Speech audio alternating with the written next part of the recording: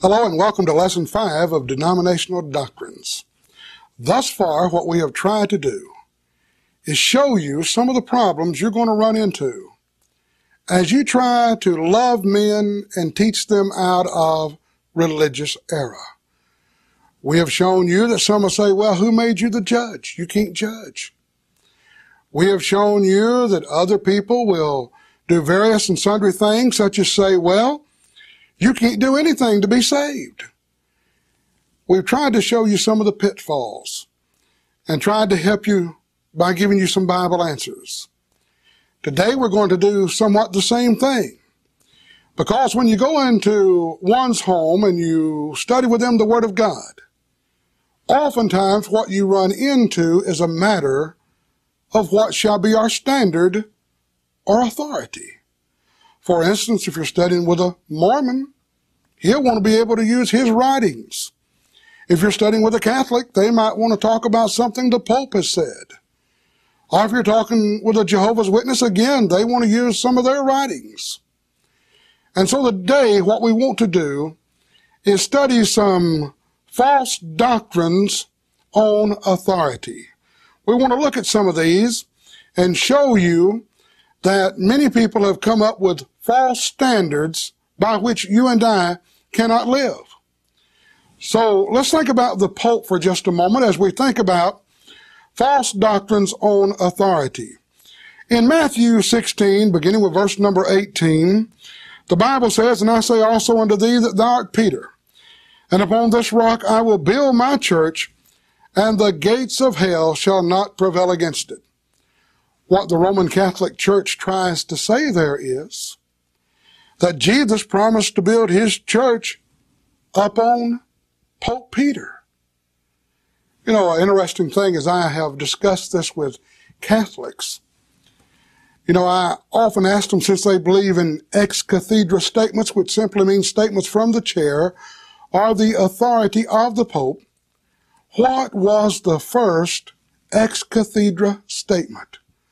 I also asked them, when did Peter first become the Pope? Was it when Jesus said, "Upon this rock I will build my church"? Of course, they misunderstand Matthew 16:18. Jesus by no means is trying to build the church upon some man, but upon the confession that he is the Christ, the Son of the living God. And upon that sure foundation, all you got to do to see that's true is go to 1 Corinthians 3:10 and 11.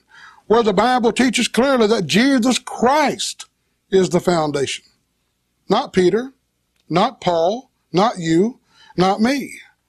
But now for a few moments I want to share with you some thoughts on some reasons why Peter could not have been the first pope. And I've got some good reasons that I want to share with you. By the way, in this material that I'm going to share with you, I got additional material that will be in your notes that I will not share with you at this time. I'll make a statement about what the Catholics believe, but I have that documented in my notes, but will not read that at this time. Now notice, Peter could not have been the first pope because, number one, he was married. Today they tell us the pope can't get married. But if one looks at the Bible in Matthew 8:14, 1 Corinthians 9:5, 1 Peter 5:1, and Titus 1:6, we know that Simon Peter was married. Remember, Jesus Christ in Matthew 8:14 healed his mother-in-law.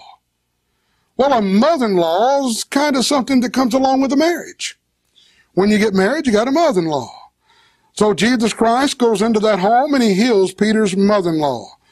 But we're told by the Catholics today that the Pope cannot be married. Peter was a pope let me rephrase that.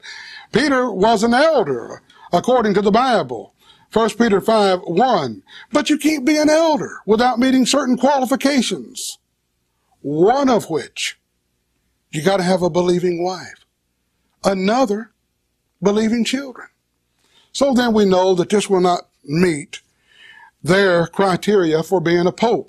Not only that, we know Peter was not a pope because he would not have allowed others to bow down before him. You remember in the case of Cornelius, when Peter went there to teach him the truth in Acts 10, 25, 26. Here Cornelius falls at his feet, and Peter takes him by the hand and tells him, "Get up, for I myself am also a man." He realized who he was. But in the case of the Pope, you see over and over people bowing to the Pope, even kissing his feet. Simon Peter would not allow that. So we know from the teachings of the Bible that Peter would not allow what the Pope today does allow. Then I want you to notice that Peter was a poor man, but not the Pope, not the Vatican. In Acts 3, verse number 6, the man at the gate called Beautiful, Peter said this, "Silver and gold have I none, but such as I have give I unto thee. In the name of Jesus Christ of Nazareth, arise and walk." Now notice, Peter said, "Silver and gold have I none, but I will give you what I have."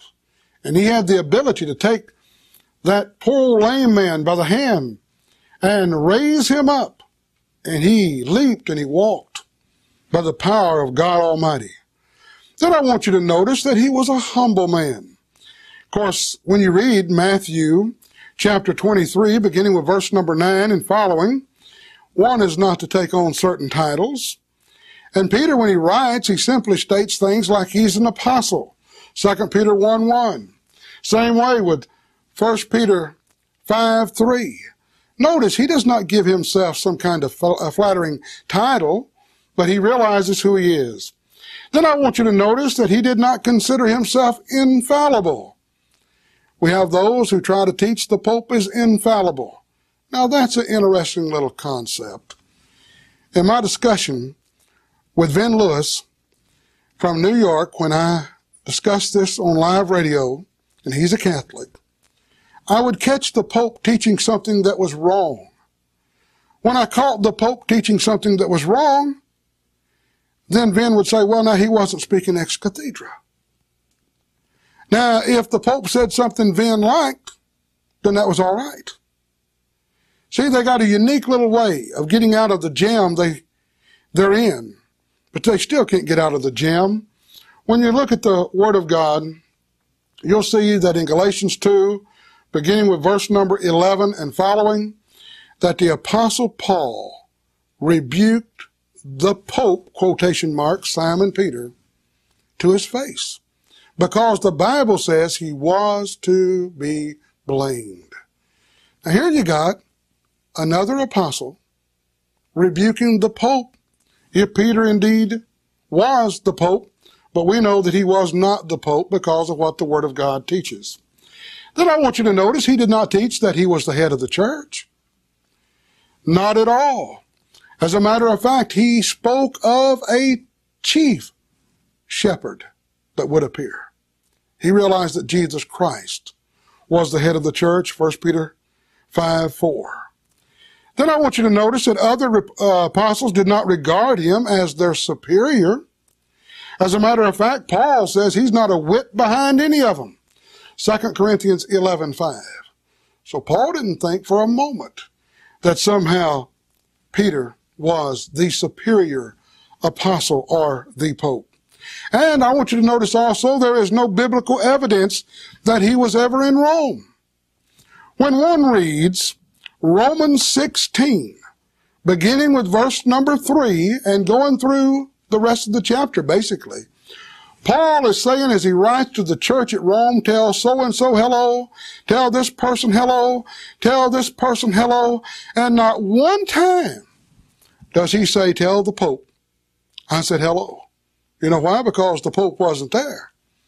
There was not a Pope in the first century, because in the first century, Jesus Christ was the head of the church. Well, if it's good enough then, it ought to be good enough now.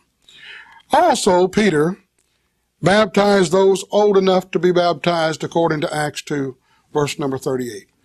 Now, the Pope and other priests, they'll sprinkle little babies. But on the day of Pentecost, here you got Peter doing the preaching. And these people cry out, men and brethren, what must we do? Peter says in Acts 2:38, repent and be baptized, every one of you, in the name of Jesus Christ, for the remission of sins, and you shall receive the gift of the Holy Ghost. What are you saying, Peter? Peter is telling people to repent and to be baptized. Who? Those that are old enough to repent and those who are old enough to be baptized for the remission of sins. So, Peter would not baptize little babies, sprinkle little babies, as the Pope and priest would do today. You know what's amazing? The Apostle Paul would have made a better selection for their Pope, even though he won't work either. But I want to just go down through here and just mention a few things. I have verses here. I'll just mention the verses. I will trust that you will read these verses in the privacy of your own study. Notice, Paul labored more abundantly than them all. 1 Corinthians 15:10. Well, it looks like the Pope would do that. Why didn't Pope Peter do it? Because Peter wasn't the Pope. Number 2, Paul was not a whit behind the chiefest apostle. 2 Corinthians 11 and verse number 5. Paul says, I'm second to none. Then I want you to notice that Paul had the care of all the churches, according to 2 Corinthians 11:28. Isn't it amazing that Paul says, I've got the care of all the churches upon my shoulders? Well, where in the world was the Pope? Where was Peter during all this time? Well, Peter was caring for other churches. He is working just as hard as Paul. He just wasn't the Pope. And then I want you to notice that Paul was chosen to be a witness to all men, according to Acts 22:14 and 15. Why couldn't the Pope do that? Well, see, there was no Pope. These apostles were working together. Then the Bible says that Paul was to open the eyes of the people. Acts 26:16 and following. You'd think the Pope would want to open the eyes of the people. Why couldn't they look to Rome, to the Vatican, and see what Pope Peter wanted them to do? Because Peter was not the Pope. All the apostles were working in conjunction, one with another. Paul was in Rome at one time. Acts 23:11. See, they can't get Peter in Rome, but we know Paul was there. Then I want you to notice that Paul was single. Now, Peter was married. When you read 1 Corinthians 9:5, we see both concepts. Paul affirming that he's single, in essence, and has a right to a wife, like Cephas, and that's Simon Peter. Then I want you to notice that Paul wrote most of the New Testament. You know, when you pick up a New Testament, and if you just read the salutations, you'll see the Apostle Paul's name over and over and over and over again. Well, where is Pope Peter? Lo and behold, all the way toward the end of the book. My friends, if he's truly the Pope, you'd think his writings would be right up here at the front. But you see, Peter had no more authority than any of the other inspired men. And then I want you to notice that it was Paul who rebuked Peter in Galatians 2:11. You'd think Peter would rebuke Paul. No, Paul rebuked Peter. Then I want you to notice that Paul was the man who had workers with him and under him, Acts 24 and other verses. Here was a man that went on missionary journeys. He took people with him that worked with him. Where was the Pope? You see, in the book of Acts, the first few chapters, Peter doing various things. But what happens after Paul comes on the scene? See, when Paul comes on the scene in the book of Acts, Peter is mentioned very little. Well, what happened to the Pope? He wasn't the Pope. And when problems arose within churches, Paul was the one who was writing to them and telling them what they needed to do in order to be right in the sight of God. And of course, various epistles address these problems. Just take, for instance, 1 Corinthians. Paul writing to the church at Corinth, telling them what they needed to do about problems like eating meats, taking brethren to law, marriage, and various and other sundry problems. Why didn't Pope Peter take care of all that? My friends, he was not the Pope. Now, here's the point. We say this in love. And if you happen to be a Catholic watching, We want you to know something. We love you. We're not trying to offend you. But we're telling you that there is a greater authority, the Bible, for the Pope is not the authority.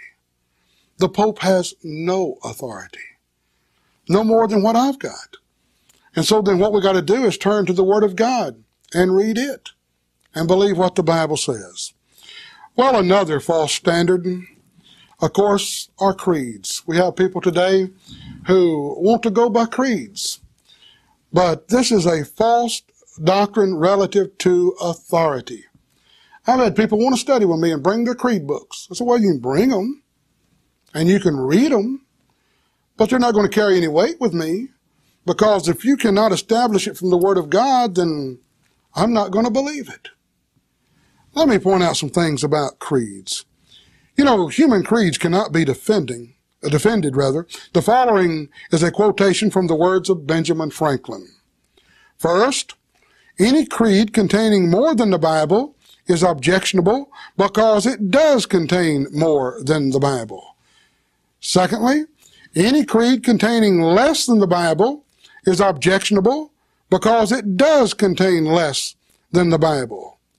And then thirdly, any creed differing from the Bible is objectionable because it does differ from the Bible. Then fourthly, any creed precisely like the Bible is useless because we have the Bible. Now, friends, this covers the whole ground. There can be no other thought of. A creed must contain more than the Bible, less than the Bible, differ from it, or be precisely like it. And so then the bottom line is, why do you need a creed book? Now, let me show you the point again. Here's a man who's got a creed book. And I tell him, well, that left something out that the Bible affirms. Well, that won't work. Well, somebody else has got one that's got more in it than what the Bible affirms. So that won't work. But a fellow says, Wesley, my creed book is exactly like the Bible.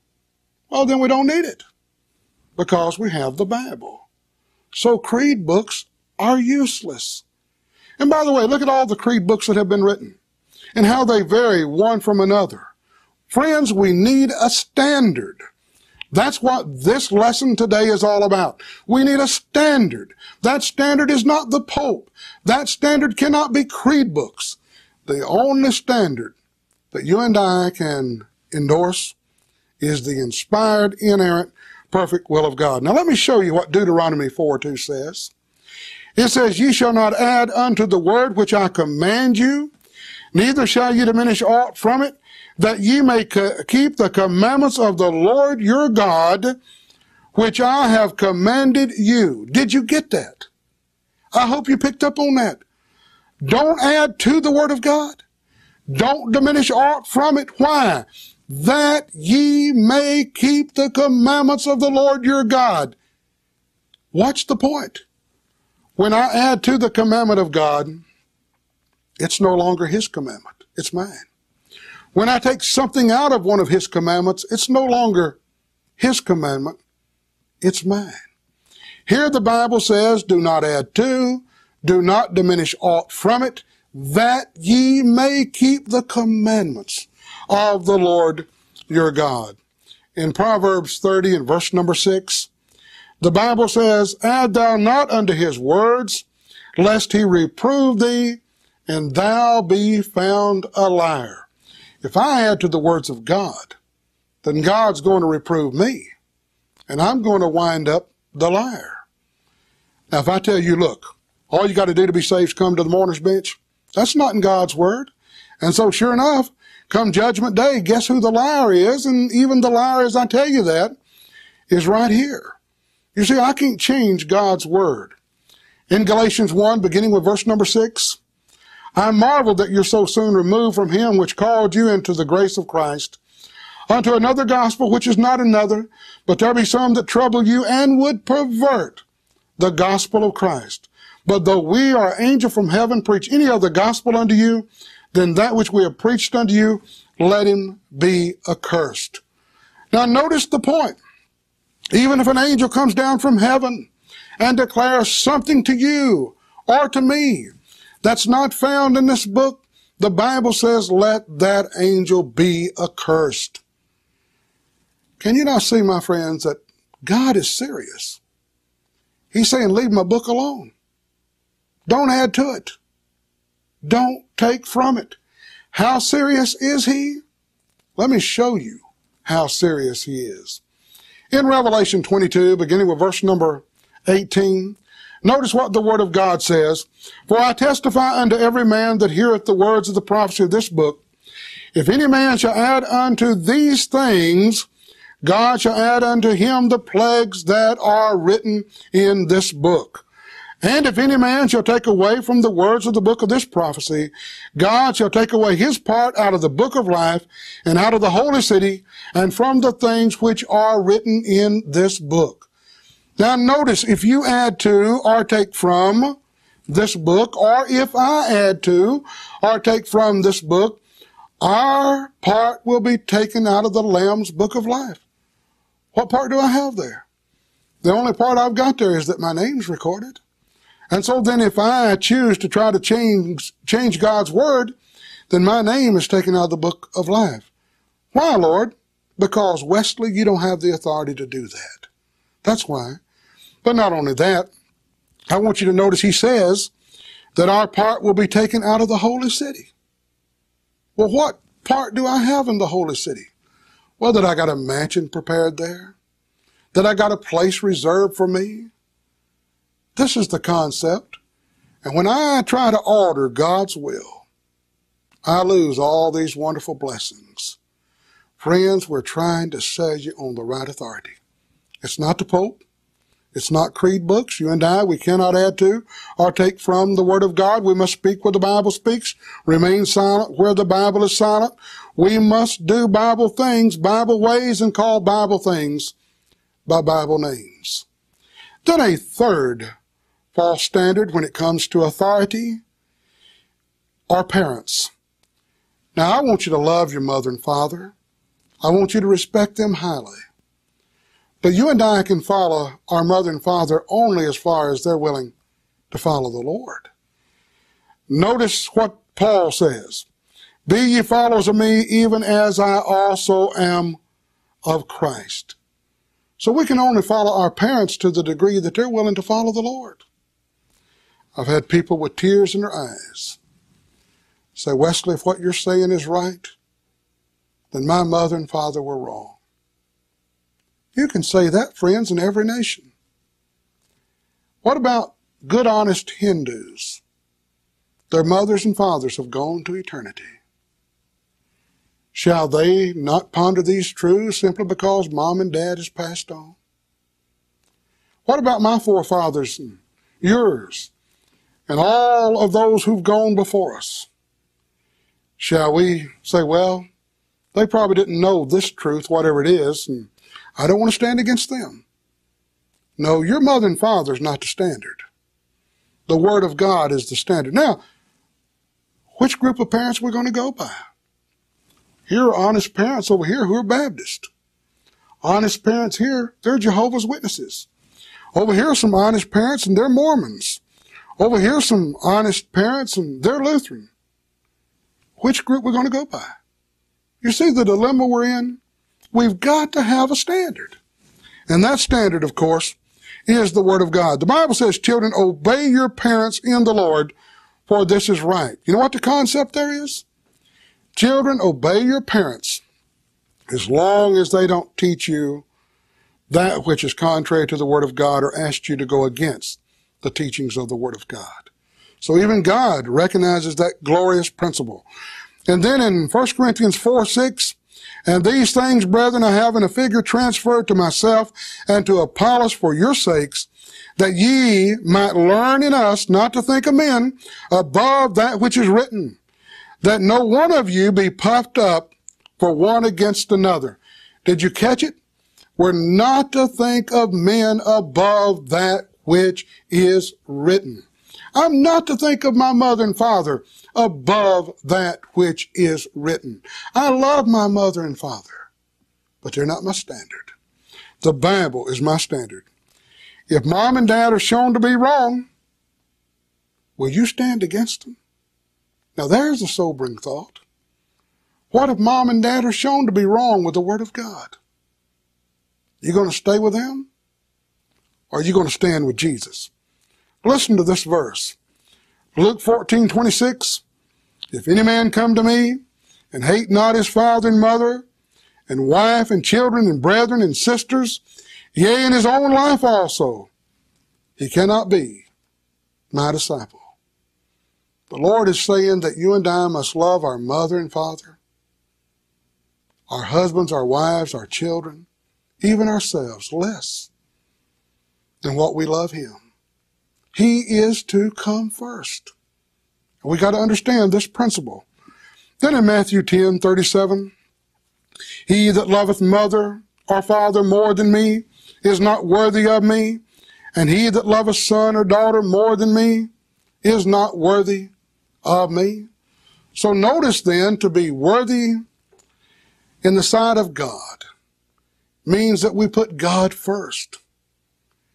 We cannot put mom and dad first. We cannot put our husbands, our wives, our children first. God comes first. So notice then, the Pope cannot be our standard. Creeds cannot be our standard. Even our parents cannot be our standard. Well, you say, what if my parents are members of the church and they've taught me that which is right? You know what God would say to you? I don't want you to be a member of the Lord's church because mom and dad were members of the church. I want you to study and learn the truth, and I want you to obey out of conviction, not just obey because that's what mom and dad happen to be, but do it out of conviction. Well, next, and this is a serious point here, your conscience cannot be your guide. We have those who believe that the conscience can be the guide. You know, I have people who call in on radio and say, you know, Wesley, I believe as long as you love God and you don't violate your conscience, you'll be all right. I said, well, what about doing what the Bible says on this? Well, it doesn't matter about that.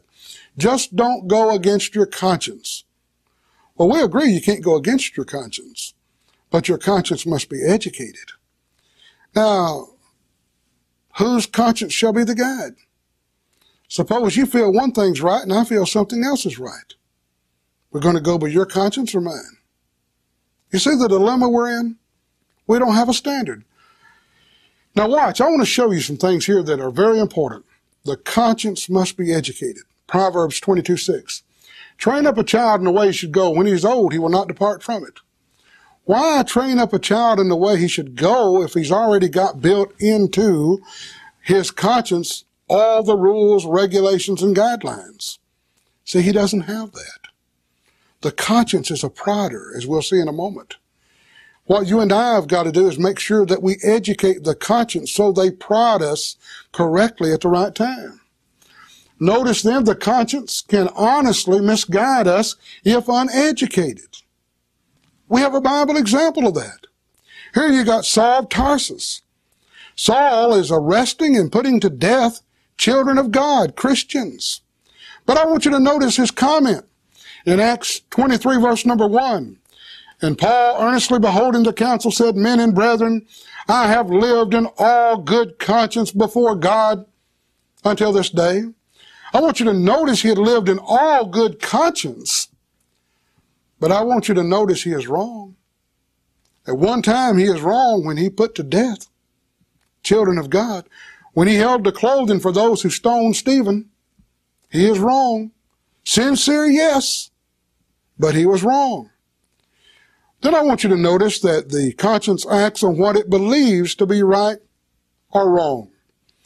We see this in Romans 14. And you got some people that believe that eating meats would be wrong. It'd violate their conscience. Well, Paul teaches the principle, be gentle with them, teach them, and get them to see the truth. You see, their conscience had not been educated. They did not know the truth on that subject. Then I want you to notice that the conscience is a prodder and not the body of truth itself. Now let me illustrate that this way. I know stealing is wrong. Now a dog, let's say my dog, can come to your house, steal your boots off of your back porch, never feel guilty about it. But I can go to your home, steal your boots, and I feel guilty. Why? Because my conscience start to prod me and bother me. Why, do you have a verse that would teach that? Yes. In Romans 2, verse number 15, which show the works of the law written in their hearts, their conscience also bearing witness, and their thoughts the meanwhile accusing or excusing one another. Notice your conscience will either accuse you or excuse you. It will either approve or disapprove of what you've done. Now, let me make the point. Here's a very sincere member of some denomination. He does not know that denominationalism is sinful. He goes, he worships with them, he obeys their plan of salvation. Does his conscience bother him about that? Not at all. He believes he's doing that which is right. That's why you and I, in love and kindness, need to try to get more truth before him, so that hopefully his conscience will start to bother him. Maybe he might say to self, maybe I'm not in the right place, doing the right thing. And so that's why it's very important that the conscience be educated. Then notice, our conscience cannot be our guide because we're to obey God and not men. Now, if everybody's going to go by their conscience, then every man is a law unto himself. We'd have no absolute standard. Here's a guy that feels it's okay to drink alcoholic beverages. It doesn't really bother him. Here's another guy who says, no, we can't do that. Here's a fellow over here that doesn't think it's all that bad to cheat. And someone else says, well, it is. Well, notice what the Bible says. In Acts 5:29, then Peter and the other apostles answered and said, we ought to obey God rather than men. And friends, the only way you can know how to obey God is listen to God. And that means you study this book to find out what God's view is. God, what's your view toward, let's say, abortion? What's your view toward homosexuality? What's your view toward lying? What's your view toward denominationalism? Well, the only way we can know is go to the Bible. Then notice our conscience cannot be our guide because we're saved by faith, and faith comes by hearing, hearing by the Word of God. Anything I do that's pleasing to God must be done by faith. Hebrews 11:6 says, without faith it is impossible to please him. For he that cometh to God must believe that he is, and that he is a rewarder of them that diligently seek him. If it's right that faith is produced by this book, and it is, so then faith cometh by hearing, hearing by the Word of God, then my faith has got to come from this source, not from my conscience. Now, as I work on my faith, and I learn more and more knowledge from God's Word, then certainly my conscience will prod me more as I attempt to do those things which are wrong. Then notice, we're set free by truth and not our conscience. That's why our conscience can't be our guide. When one thinks about John 8:32, and you shall know the truth, and the truth shall make you free. See, what you got to have is the truth and your conscience working together. Not just your conscience out here by themselves. So then notice, our conscience cannot be our guide, because if that were true, then truth would be subjective, and everyone who is honest would be right in the sight of God, no matter what he believes. See, if my conscience alone is my guide, whatever I choose to do that does not bother me would be okay. But we know that cannot be the case, because the Bible teaches clearly that we are to develop faith through the process of hearing God's Word. Then I want you to notice that our conscience cannot be our guide, because we are to bring every thought into captivity unto the obedience of Christ. Every thought I got, everything that I attempt to do, should be governed by the authority of God's Word. How do I treat you? That's got to be governed by the Word of God. Notice what the Bible says in 2 Corinthians 10:5. casting down imaginations and every high thing that exalteth itself against the knowledge of God, and bringing into captivity every thought to the obedience of Christ. Now that's what we're talking about, friends. We're talking about not just controlling the outward man. We're talking about working on the inward man. Keep thy heart with all diligence, for out of it are the issues of life.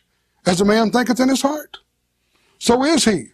So that's why the conscience by themselves cannot be your guide nor mine. Our conscience cannot be our guide because sin is a violation of God's law, whether it violates our conscience or not. Think about that. Here's somebody, he's so hardened, he can go out and blow somebody's brains out. Doesn't bother him. Well, it's still a sin. Yeah, but it didn't violate his conscience. Makes no difference. See, truth is that which is outside of man. It's objective. And regardless of what I think about it, it's going to continue to be the truth. In 1 John 3:4, whosoever committeth sin transgresseth also the law, for sin is the transgression of the law. So I want you to notice then that sin is the transgression of the law, not of one's conscience by themselves. Notice then, number 12, our conscience cannot be our guide because every man would become a law unto himself. Jeremiah 10:23, I know that the way of man is not in himself. It is not in man that walketh to direct his own steps. Friends, I do not have the know-how. I do not have the knowledge to direct my steps separate and apart from the Word of God. I just don't have that. But then neither do you. Well, then what are we going to do? We're going to have a standard. Can't be the Pope. Can't be mom and dad. It's got to be the Word of God. Can't even be the conscience, as great as the conscience is. The conscience, it's a great thing. But it by itself cannot be the standard. We've got to have an objective standard, that being the Word of God. By the way, our conscience cannot be our guide because there would be no standard for a final judgment. But the Bible teaches God's Word will judge us. John 12:48, he that rejecteth me and receiveth not my words hath one that judgeth him. The word that I have spoken, the same shall judge him in the last day. Notice we're going to be judged by the Word of God. If that's the case, folks, we got to know it. I appreciate you being with me during this study, and may God help you and me to always go by the right standard, and may God bless you as you continue your study.